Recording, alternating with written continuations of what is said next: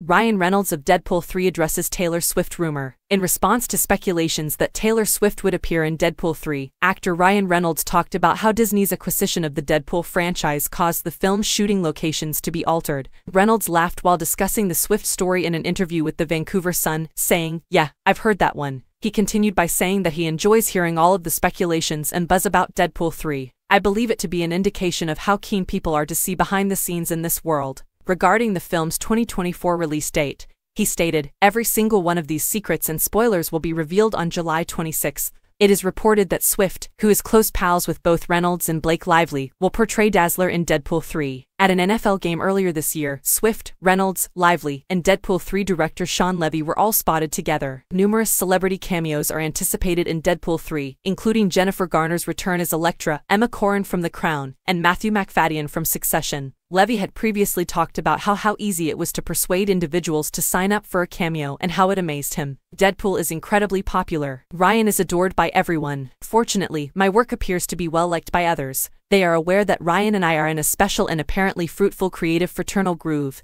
he remarked. Reynolds also talked on the regime upheaval that occurred after Disney acquired a large portion of Fox's entertainment business, including Deadpool. In the interview, he claimed to have fought like hell to have Deadpool 3 filmed in Canada, but Disney had other plans. "All you have to do is sort of fall in line because they have their infrastructure in place. I get that to some extent, but I miss home," he remarked. Deadpool 3 will now debut on July 26, 2024, following a recent delay. It is, in fact, the only Marvel film that has a 2024 release date.